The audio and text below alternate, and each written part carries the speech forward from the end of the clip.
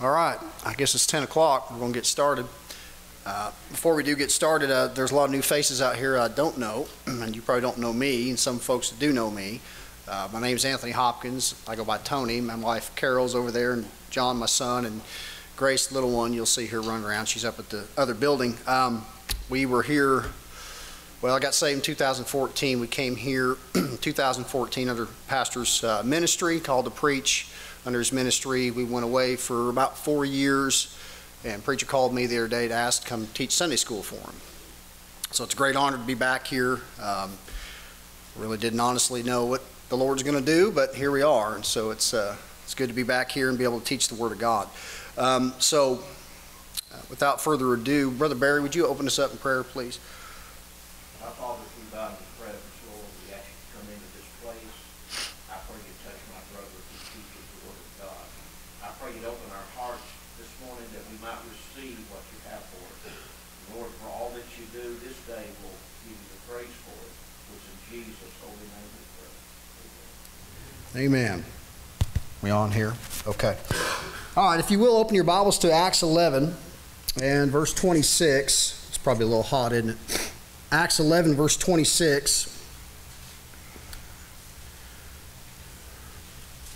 And the Bible says, and when he found him, he brought him unto Antioch, and it came to pass that a whole year they assembled themselves with the church and taught much people, and the disciples were called Christians first in Antioch. So I want to teach a message. Can you still hear me? Good. I want to teach a message. It's called Salvation versus Discipleship. Salvation versus discipleship. And then that's going to lead into some things. We're going to talk about gifts versus rewards, and then we're going to talk about sonship versus fellowship, okay? So we just read in Acts 11:26, the disciples were first called Christians at Antioch. Okay, so that tells you right there that a disciple or Christian is a disciple. Now here's the main crux of the matter, is that salvation is a free gift. We understand that. Being justified freely by His grace through the redemption that is in Christ Jesus, right? That's Romans 3:24. So you have, and why I'm teaching this and why it's important that you understand, because Lord's given me a little education as I've been away, and one of the things that hinders a lot of Christians is not understanding the differences between some things in the Bible.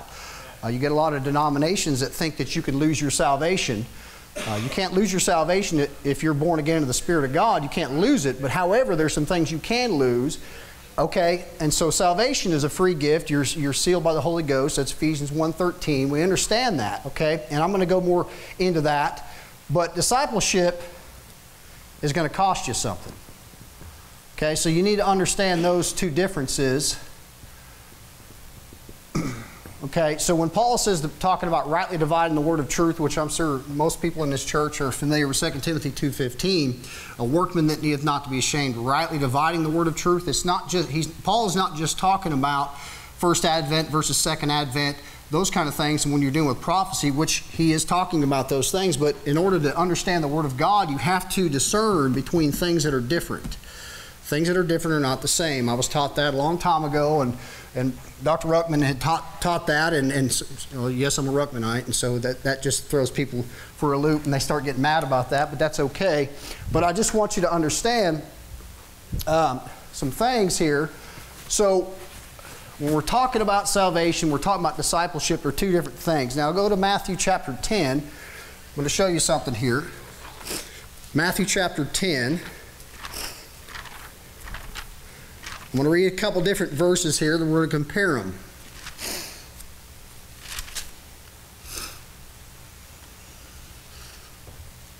Matthew chapter 10. Let's look at verse 37.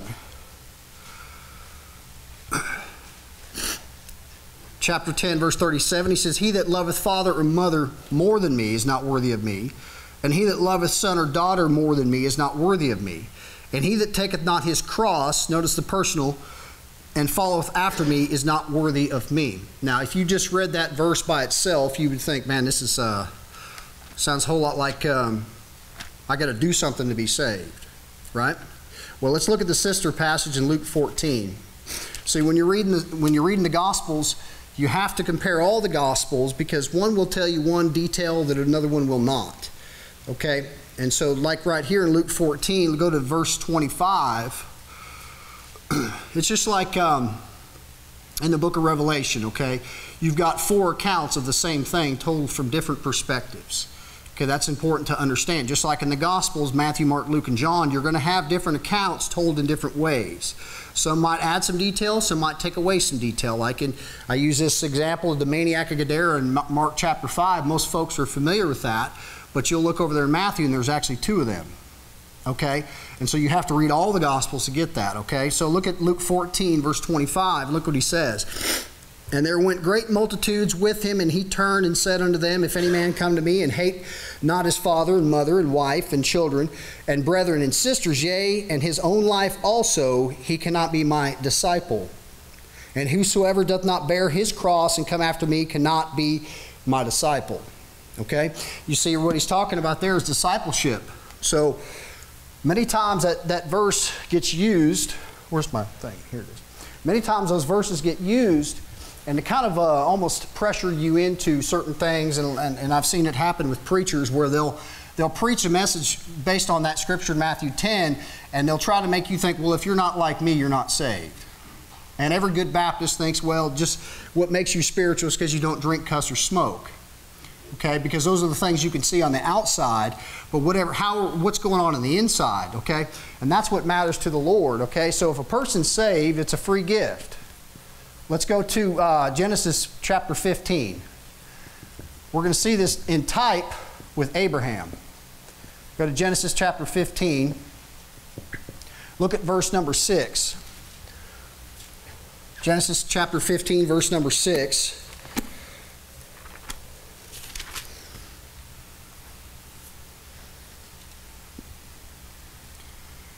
Genesis 15:6. And he believed in the Lord, and is counted to him for righteousness. Okay? Notice that right there. You'll notice that word, believed, that's the first time it shows up in your King James Bible. First mention right here. Genesis 15:6. Did he have to do anything to receive that? He just believed what God said. So then faith comes by hearing, and hearing by the word of God. How'd you get saved? By believing what God said. That if thou shalt confess with thy mouth the Lord Jesus, and shalt believe in thine heart that God hath raised him from the dead, thou shalt be saved. Okay, and a lot of people call that easy believism. I said, well, okay, what about the Ethiopian eunuch? Acts 8:37, which all the new Bibles take out. What did he do? He believed what Philip preached. What did he believe? He preached to him from Isaiah 53, the blood atonement for justification. And he believed what he was reading, and he preached to him Jesus Christ, and he believed on him. And guess what? He was saved. And he received the Holy Ghost before baptism. That's a different lesson, okay? But I want you to understand Genesis 15:6. It was free. Did Abraham have to do anything? Nope. God put him to sleep. Here comes that lamp, right? Cuts a sacrifice down the middle. That's a covenant, right? We understand those things, but understand that thing was a free gift. Now let's look at the other side. Let's look at Genesis chapter 22. Let's look at discipleship in type. Cost something. Okay? Discipleship will cost you something. Notice I'm saying in type. Okay? It's not a doctrinal thing here, but the Lord's given you things written for your learning and your admonition in the Old Testament. You can teach, so you can learn some lessons from things here in the Old Testament. Look at Genesis chapter 22. This is, if you know your Bible, you're familiar with the story. This is where Abraham's going to offer up Isaac. Okay, look at Genesis 22 and verse 5. And Abraham said unto his young men, Abide ye here with the ass, and I and the lad will go yonder and worship and come again to you. All right? That's the first time the word worship shows up in your King James Bible. Okay? That's another first mention. There's actually 6 in this chapter, but I'm just going to cover 2 of those. Now go to Genesis 22 and 18. Genesis 22:18. And in thy seed shall all the nations of the earth be blessed, because thou hast obeyed my voice. Okay? Is that word right there? Obeyed. That right there, first time that shows up in your King James Bible. So what that shows you is that worship, true worship, is connected to obedience, and it requires a sacrifice. Amen? Now, go over to 2 Samuel chapter 24, I believe it is. 2 Samuel 24. Look how the Lord ties these things in. 2 Samuel 24:24, easy to remember. Very familiar story. It says, "And the king said unto Araunah, Nay, but I will surely buy it of thee at a price. Neither will I offer burnt offerings unto the Lord my God of that which doth cost me nothing." Now, if you know your Bible, you understand that that's the same place that Isaac was taken up to be sacrificed at Mount Moriah. This is the same place where Calvary is at. So you see in type the Lord Jesus Christ. Notice that it says, "That which doth cost me nothing." Now, it's a free gift for you and I, but for the Lord Jesus Christ, it cost him everything. Amen. For God the Father, it cost him everything. Amen. See, we get it free. He had to pay for it. Okay, so I use this illustration a lot of times. Okay, and I'm going to use my phone here. So, Brother Ronnie, I got a gift. Okay, I'm going to give it to you. Okay, I paid for the gift, right? I'm going to give it to him. Now it's up to him to receive it. But as many as received him, to them gave he the power to become the sons of God, even them that believe on his name. See, oftentimes when Jesus Christ, he's offering the free gift, what do people do? They reject it. But is it a real offer? Yeah, is it legitimate? So what if some didn't believe? Guess what? The offer is still legitimate. Every Sunday that pastor gets up here and he preaches a message and he gives an invitation. If anybody's not saved, come down and get saved. Is the offer real? Yes, but it's up to you to take that gift. See, now that's, my good friend of mine said it this way, and he may have got it from somewhere else. Salvation is a free gift. Everything after that is sweat equity. You don't have to work. Okay? You understand the difference? So just understand this thing here, discipleship. You know what he's called in James? Friend of God. Why? He was willing to sacrifice. Now, obedience is better than sacrifice. So without obedience first, the sacrifice means nothing. Had Christ not been obedient, even to the death of the cross, his sacrifice would have meant nothing. You understand? You've got to have obedience first, and then you have the sacrifice, and then it's worth something. And God accepts that sacrifice. Okay? So I don't want to beat that thing to death, but I want you to understand the difference here. Free costs you something. Okay? All right. Now, I keep losing my rag here. Okay. Now, that leads into the next thing. When we're talking about gifts versus rewards. Okay? Everybody good with this? Okay. Go over to Romans chapter 4. Romans chapter 4. Romans chapter 4. I'll get there myself.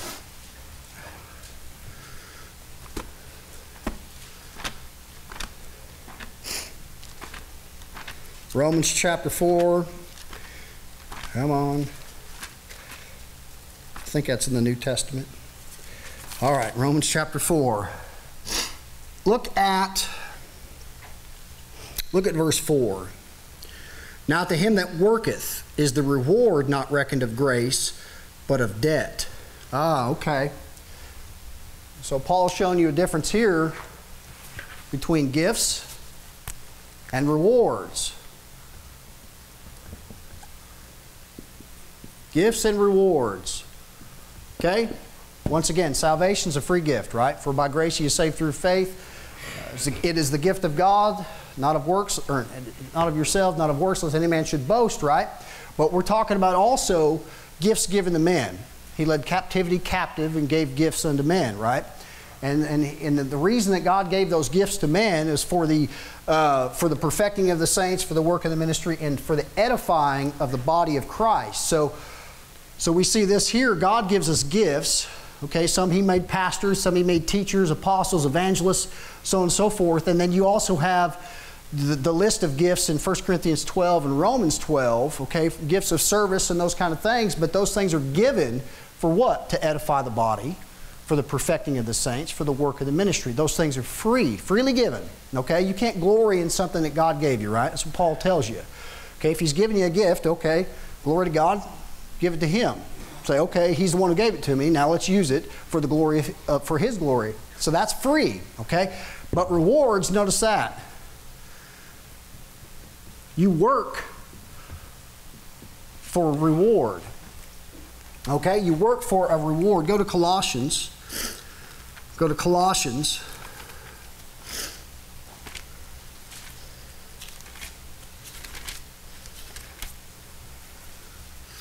Oh, look, let's look at chapter 3, verse 23.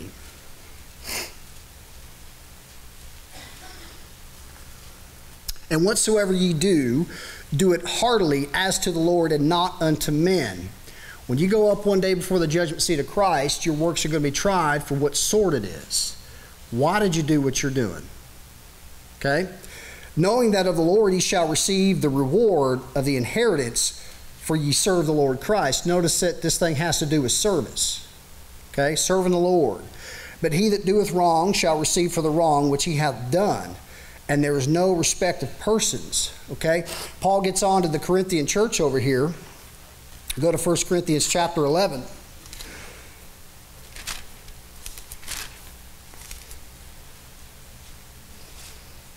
Because they were drinking and eating the Lord's Supper, not discerning the Lord's body, and they weren't judging themselves. Look at verse 28. But let a man examine himself, and so let him eat of that bread and drink of that cup. For he that eateth and drinketh unworthily eateth and drinketh damnation to himself, not discerning the Lord's body. For this cause many are weak and sickly among you, and many sleep. For if we would judge ourselves, we should not be judged. All right. So he says over here, there's no respecter of persons with God. When it comes to these things here, if you want to receive something at the judgment seat of Christ, you better judge your sin down here.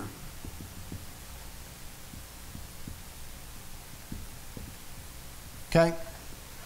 Because there's rewards waiting for you. Okay, up there. You may not get them down here, as Elisha told Gehazi. He said, it's not time for silver and gold down here. Okay, when he went to go after Naaman the leper, he wanted to get a reward down here, much like Esau. And that's what you see a lot of times with folks that have been given gifts.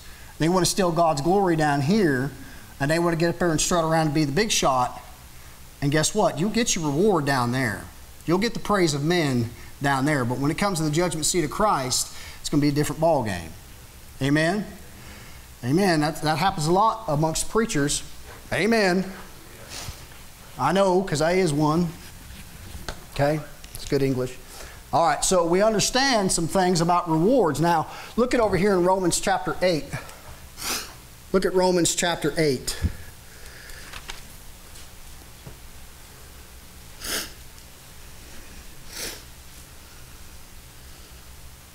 Look at 8:17. And if children, then heirs, heirs of God, and joint heirs with Christ, if so be that we suffer with him, that we may also be glorified together. Notice the rewards have to do with suffering. Okay, what did you do for Christ? Okay, so it's going to cost you some things, right? Sometimes it might cost you some family. It might cost you some friends. It might cost you some finances. And lastly, I'm going to put this one in here. It might cost you a ministry. All right? So family. Somebody gets saved who comes from another religion. Okay? They might get disowned from their family. Okay? If you come from Judaism and you come over here and you believe on Christ, some is a Jew, boy, they'll disown him real fast. Okay? You're not allowed to evangelize in the Holy Land. That's a shame, but we understand the book and what's going to take place in the tribulation. However, you know, Roman Catholic. Anybody former Roman Catholics in here? Okay? How'd your family think about that? Were they happy about that when you came out of that? They didn't understand it. But a lot of times what will happen, depending how devout that they are, they'll disown them. Okay, how about Islam? Muslims. You believe on Christ? They'll cut your head off if you're in their backyard. If you're on their home. See, if you do that over here, yeah, we got laws against those things. Over there, that's like a sport to them. Okay? So it might cost you your family. How about just your family members in general? Okay, you start witnessing to them. They start getting a little weird. They don't want to be around you. Oh, he's going to talk about Jesus. Right? Because you're excited because something happened to you, something took place. You start to try to win others to Christ. That's the quickest way to lose some friends. All right? Just start witnessing about Jesus Christ. Guess what? I don't want anything to do with that guy. I'm not an insurance salesman, man. I'm just trying to tell you about what the Lord did for me. But people treat you differently, right?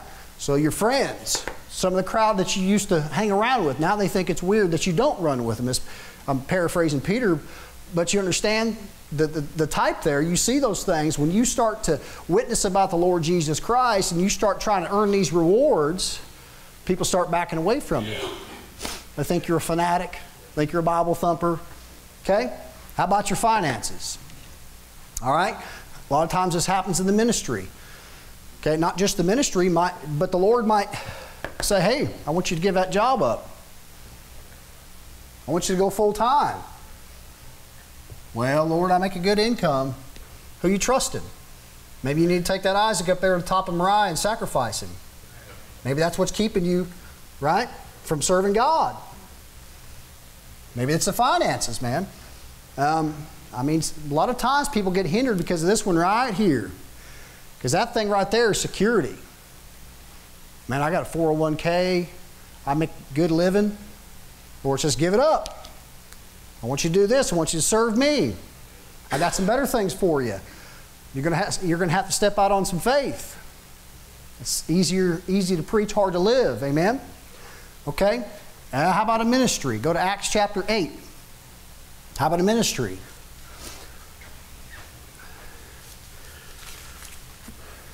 Acts chapter 8.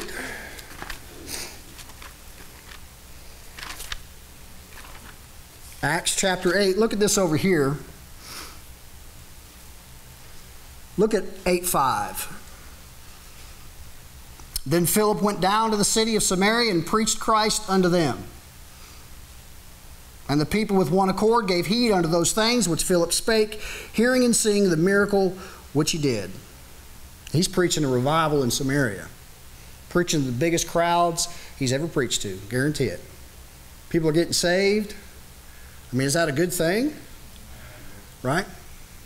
And what's the Lord tell him to do? Look at over here in Acts 8:26. And the angel of the Lord spake unto Philip, saying, Arise and go toward the south unto the way that goeth down from Jerusalem unto Gaza, which is desert. What are they fighting over right now? Isn't that weird? And he rose and went, and behold, a man of Ethiopia, and eunuch of great authority under Candace, queen of the Ethiopians, who had the charge of all her treasure, and had to come to Jerusalem for to worship. All right? Look at verse 29. Then the Spirit said unto Philip, Go near, and join thyself to this chariot. And Philip ran thither to him, and heard him read the prophet Isaiah, and said, Understandest thou what thou readest? We just talked about this earlier. He's reading Isaiah 53, but understand. Did you see what Philip did? Did he argue with God? He didn't say, "Now, Lord, I'm preaching to all these people, and you want me to go over here?" He just ran, just like he ran. He's God's man. You know why? Because he listens to what God said. He said, "I don't care about this ministry that he has for me here. I need to go over and preach to one man who's an African.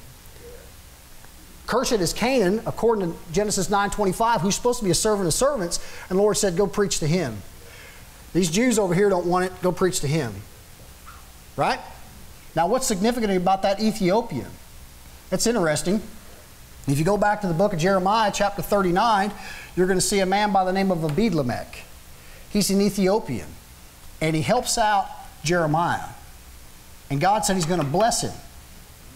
Now what you see over here in Acts, you see the fulfilling of that, of Scripture, God blessing that Ethiopian. Right? Because one man's faith back there 600 years prior, now God's answering prayer up here. He's answering, why? Well, I'll bless him that bless thee and curse him that curseth thee. Genesis 12:3 goes back to Abraham. So the point is that you don't know what God's doing. If he says go to here and preach to one man, you don't know if that guy's going to be the next David Livingstone. One of the greatest missionaries that England ever had.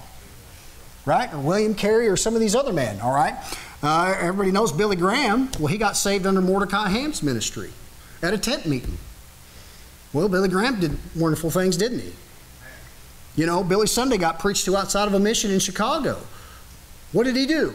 Well, he gave up right here. He was a professional baseball player. He gave it up. He was playing for the Pittsburgh Pirates and said, okay, I'm going to go work for the YMCA. And he made $83 a month. Gave up professional baseball. And what did God do? He used him greatly. One of the greatest evangelists America's ever had. If not the greatest. You know, didn't make sense, did it? The Lord said, I want you to quit. Sacrifice. And he did. God used him greatly. Okay? So we understand there's some things that you can earn by working for the Lord. Okay? Now go to Galatians chapter 5. Let's go to Galatians chapter 5. And this will lead into our next point. Look at about verse 19. He's going to give you the works of the flesh. Paul's going to give you the works of the flesh. In Galatians 5. Look at verse 19. Now the works of the flesh are manifest, which are these: adultery, fornication, uncleanness, lasciviousness, idolatry, witchcraft, hatred, variance, emulations, wrath, strife, seditions, heresies, envyings, murders, drunkenness, revelings, and such like, of the which I tell you before, as I also told you in time past, notice this, that they which do such things shall not inherit the kingdom of God. Didn't say they weren't saved. What's it talking about? Inheritance. How do you get an inheritance? By serving the Lord, by working. We don't work to get saved, we work because we are saved. You've probably heard that little phrase. Okay, it's an easy way to remember that thing. But notice here, these folks that are doing these things, guess what they're not going to get? They're not going to get an inheritance when it comes to that millennial reign. Not like somebody who is working for the Lord. Think about this character right here. Demas. He stays with Paul almost his entire ministry, and then he forsakes Paul. You'll see him mentioned in Colossians as a fellow laborer. You'll see him mentioned in Philemon. But something gets to him. He loves this present world. He probably goes back to Thessalonica for a business deal or something, and he quits. What's he lose? Discipleship. Does he lose salvation? No. But the judgment seat of Christ, guess what? He's going to lose some things. He quit. It's a very hard thing to finish the race. That's success. Just finish. Just get to the end. Whatever your ministry is, whatever the Lord's given, just get to the end, man. That's it. You don't have to be Pastor Lawson. You don't have to be any of these other great men of God, right? You just have to do what God's told you to do. Walk worthy of the vocation wherewith you're called. Stay in your lane. Amen? Demas quit. How would you like to have your name penned down as a quitter in the Bible? I wouldn't. But thank God he gives us the examples there, right? Okay, and so we understand that there's some things you can lose by getting in the flesh, doing some things in the flesh. Let's go back to it. Let's look at it again. Look at Galatians 5. You think any of these things, you've seen Christians do these?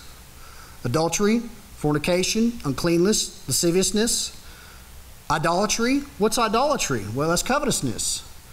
That's putting that before God. Witchcraft, hatred. You ever seen hatred in a Christian? Variance, that's arguing all the time. Emulations, wrath, strife, seditions, that's overthrown governments. Heresies, you ever seen a Christian preach heresy? Amen. They sure can. Doesn't make them not saved. They're just a heretic. Amen? But look at those things there. Every single one of these things, you'll notice every one of those has to do with self. If you're not putting yourself first, guess what? That's the stuff that your flesh will produce. Amen? We talk about spiritual, right? Over there at Corinth, he called them babes. They were carnal. Okay? They were carnal Christians. They were little babies. What was going on? Envy, strife, wrath, envy, strife, all those things. They were carnal. Wow, they were worldly. Right? What did they care about? They cared about self. Okay? Here's a good little acronym for spiritual. Jesus first, others second. Some of you know this one. Yourself last. Right? If you put Jesus first, you won't commit the works of the flesh. You'll walk in the Spirit. You won't fulfill the lust of the flesh. You can't. Because you put love the Lord thy God, right, first, and then love thy neighbor as thyself. For all the law is fulfilled in this one word, even in this, thou shalt love thy neighbor as thyself. Well, if you love Jesus first, you'll love others right, and you'll put yourself last. You know what we learned in the Marine Corps? First thing you do, you go in the chow hall. If you're in charge, guess what? You eat last. They eat first. You eat last. Leadership 101. Who taught you that? The Lord Jesus Christ. Amen. Now, carnal. It's real simple. Go to 2 Timothy chapter 3. 2 Timothy chapter 3. We got about 10 minutes here. 2 Timothy chapter 3.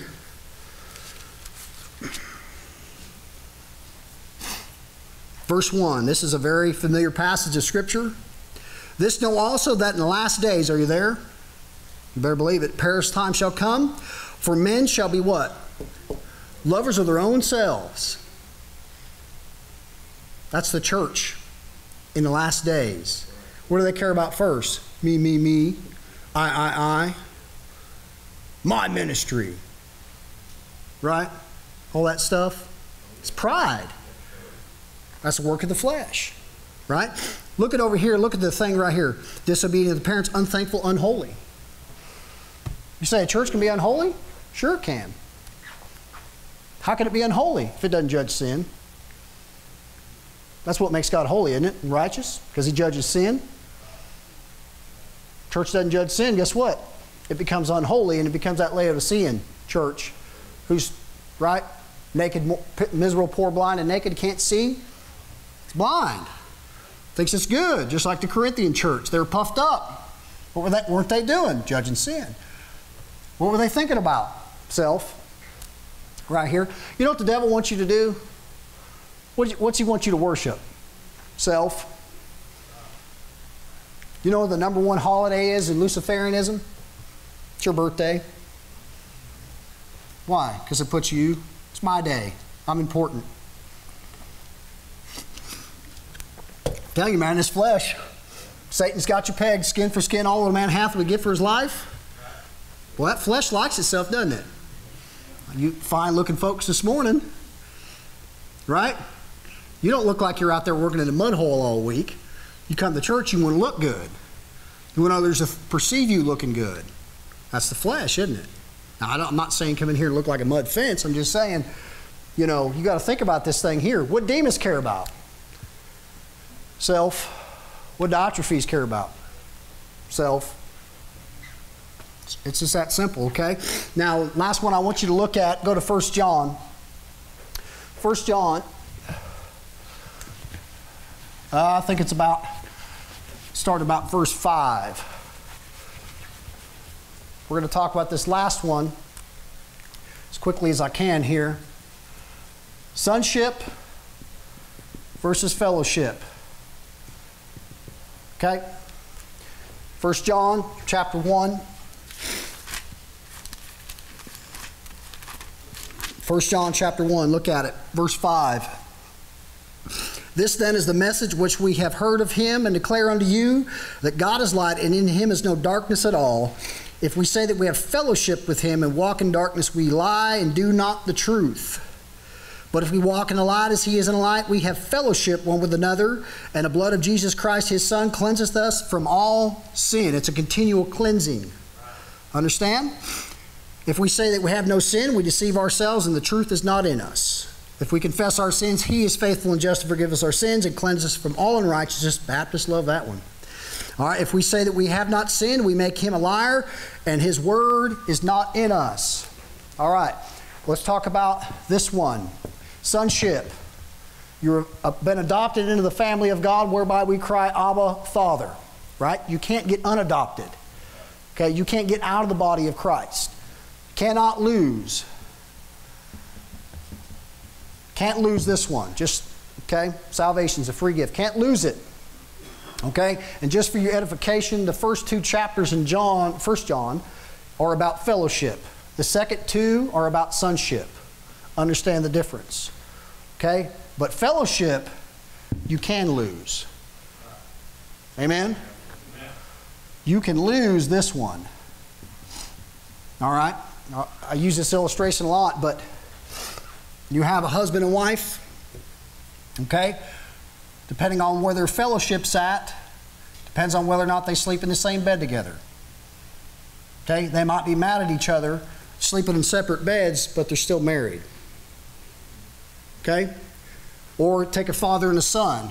The prodigal son, Luke 15, he never stopped being his son, but they were out of fellowship, which is what the state of Israel is in right now. Okay? So you have to understand the differences between those two. Now, you can lose your fellowship by what? Not judging your sin, like Paul told him to do. If you want to come into that tabernacle, you've got to go first to the what? Brazen altar, that's Calvary. Then what's next? Brazen laver, and you got to go to that pool. What's it got in it? It's got water. And you look at it, it's like a mirror looking back at you, which is like the Word of God. But it doesn't do you any good just to look at it. What do you got to do? You have to apply it. You got to wash your hands and your feet. So it doesn't do any good to read the Bible. I'm a Bible believer. Okay, great. Are you a Bible doer? I get so sick and tired of hearing, I'm a Bible believer, and then they don't do what the Word of God says. I don't care how much of this book you believe. How much of it do you do? How much of it do you apply to your life personally? Not sitting there throwing darts at everybody else, but looking at yourself and saying, hey, I need to get washed. I need to get clean. Why? Because I'm out of fellowship. What's that going to take? Well, you've got to sacrifice your pride and confess your sins. Right? He cleanseth us from all unrighteousness. See the types? It's that beautiful thing about the tabernacle. So guess what they couldn't do? They couldn't go into the to the sanctuary to sit down at the table of God, table of showbread, and eat the bread of God and have the light of the Holy Ghost, the 7 golden candlesticks, without first getting their hands and their feet washed to come in there. Right? Because that was dirt floor, man. Type of the world. What's the Lord tell Moses to do up there on Mount Sinai? Take his shoes off. That place was holy. What's this from? Egypt? Take it off. Get cleansed. You can't see the Word of God until, guess what? You get some fellowship back together and get cleansed. So when we say, 1 John 1:9, if we confess our sins, He's faithful and just to forgive us our sins and to cleanse us from all unrighteousness. What's He talking about? Fellowship. A lot of times people get tripped up in those two things. Well, I can lose it. No, you can't. But you sure can lose your fellowship. Amen? All right, these two things are called standing and state. Okay? Your standing is in Christ, seated in heavenly places. Sealed, signed, delivered. That's it. Can't lose it. However, your state can fluctuate like a roller coaster based on fellowship. So what's the most important thing for a Christian to have? Fellowship. Because you can't win souls if you're not in fellowship. You can't preach the Word of God if you're not in fellowship. And everybody's called to preach, just maybe not at this sacred desk, but you're called to preach out there. You ever been witnessing to somebody and you're in good fellowship with the Lord? And man, you just got liberty. You've been in the book, you've been in prayer, you've been in fellowship with the Lord, and you're just spouting off. Left and right. But guess what? If you're walking in darkness, you can't see it. Amen? All right, so let's recap. We don't have a buzzer here, do we? I don't think so. I hate them buzzers. All right. So let's recap. Salvation. What is it? Free. Discipleship. Cost you something. Brother Ronnie's been listening. Cost you something. Okay? Okay. All right, what do we got? Gifts?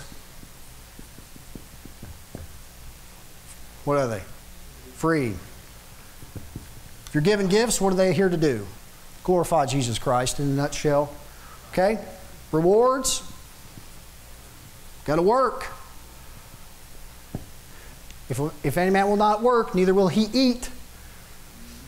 Now there's a spiritual application. If you don't, a workman that needeth not to be ashamed, you got to work. You're going to get some rewards, you got to work.